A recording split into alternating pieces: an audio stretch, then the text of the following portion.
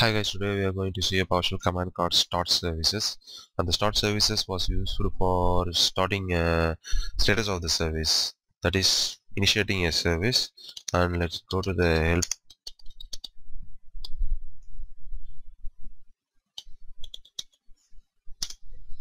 And if you see here, this is the synopsis, syntax and the description which is given for the help, and there are so many syntax which was given here. And it was the synopsis also shows that it was used for starting more than one services. And now we can go directly to the online help.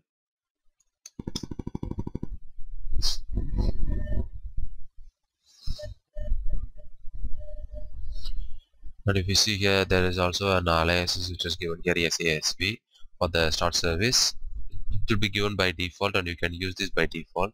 That is a shortcut which was used for the start service command here.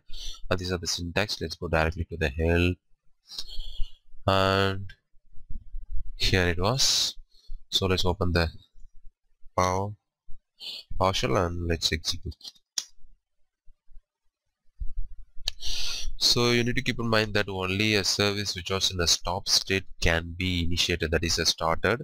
So now what I'm going to do is I'm just going to do check whether what kind of services are in stop state.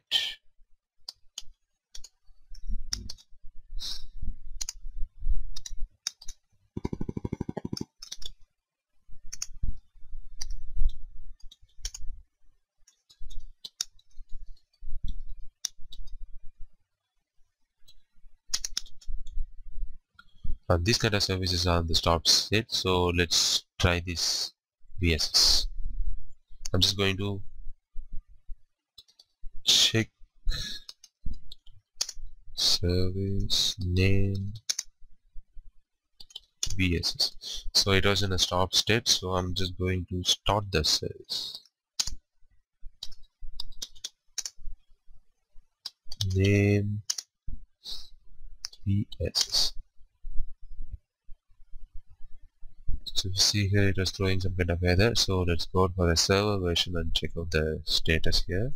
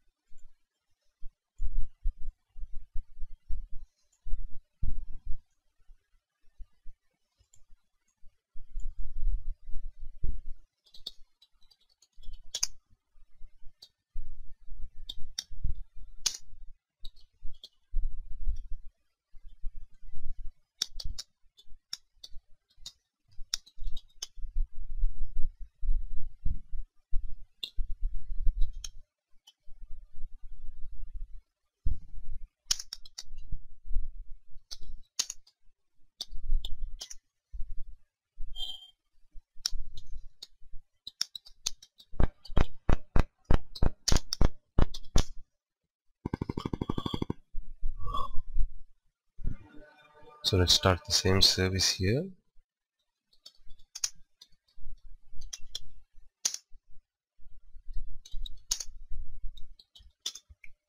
But if you see, the service has been started successfully.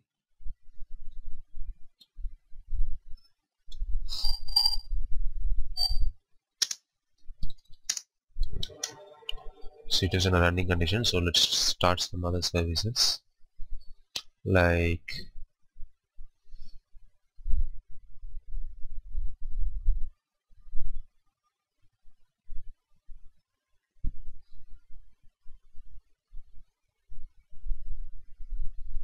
remote registry. Let's check the status of the service. So it is in a stop status. I'm just going to start it.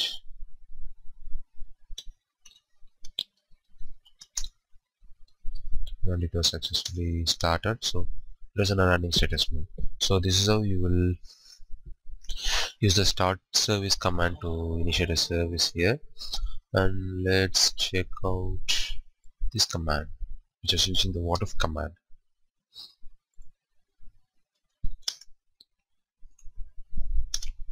So if you see here the start service display name, and if you are using the what if here, it will show you, and when this command executes, what it will happen, what it will do. It shows that what if it will perform the operation start service on the target this services, that is a if it this service, the services which was having a display name which was having the prefix and suffixes remote, and this command will be executed on those services. So this is how the what if will get work. Let's go to the next example, and this one was used for creating a list of services. And here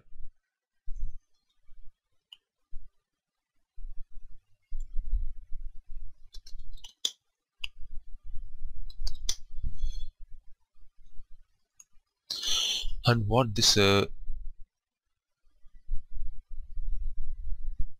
such service. So this is also one of the main command, and I will tell in detail about this command in my next video. And thanks for watching the video.